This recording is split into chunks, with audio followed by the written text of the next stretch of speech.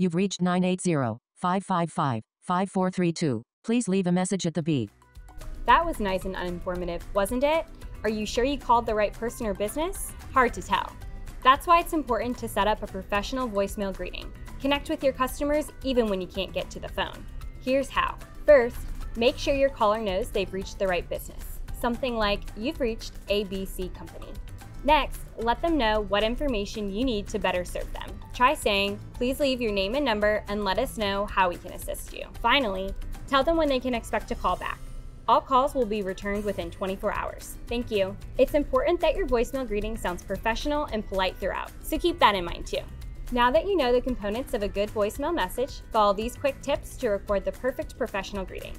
Write it out on a piece of paper, practice it a couple of times, record it in a quiet place, and start over if you need to.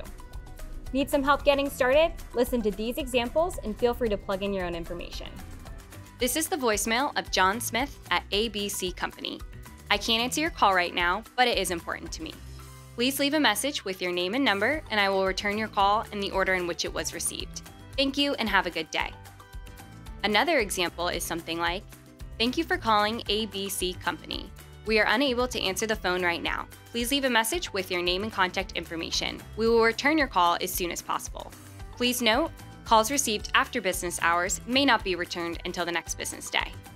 Now that you've got some insight on how to record a professional voicemail greeting, write yours and get it recorded. If you've enjoyed the video, give it a like and subscribe to our channel for more helpful business tips. See you next time.